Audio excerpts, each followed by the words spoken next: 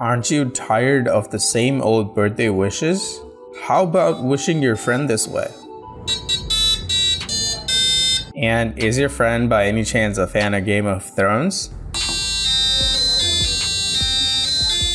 Or Harry Potter?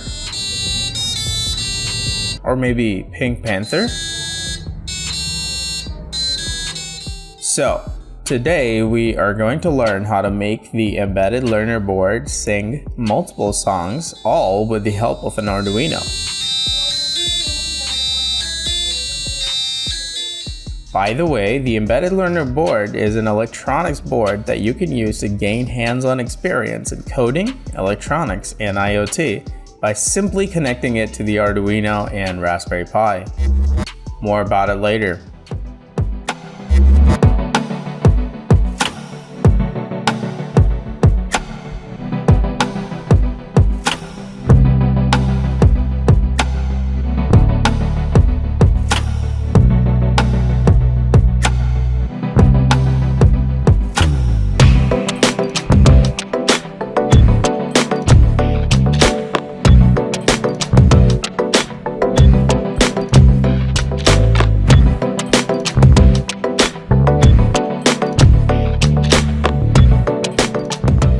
Voila! All our connections are completed.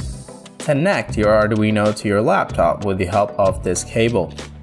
Now, let's write the code for Harry Potter tone in the Arduino ICE software. Once Arduino ICE software is open on your laptop, copy the code that is given in the description below and press upload. Once the upload is completed, you can see that the buzzer in the embedded learner board is playing the Harry Potter sound and the 16:2 alphanumeric display is showing the text. Similarly, you can do this for other tones as well.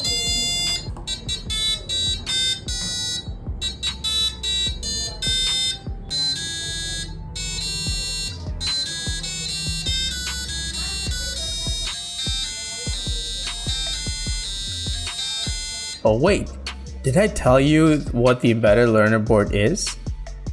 The embedded learner board is an electronics board designed for tech enthusiasts.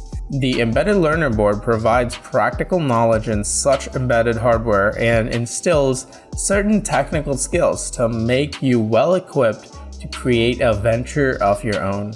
If you are an electronics enthusiast and want to make projects like this and hundreds others like this, then this board is for you.